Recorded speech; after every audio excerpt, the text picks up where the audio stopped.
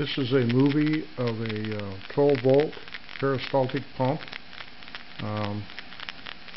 pumping at about 23 drops a minute, and the control circuitry is a pulse width modulation circuit running off a 12-volt supply from an old computer. And I found it best to keep the RPM of the pump up adequately, so the pump is functioning well. But go ahead and pinch off the outlet with a Hoffman clamp in order to control the flow rate.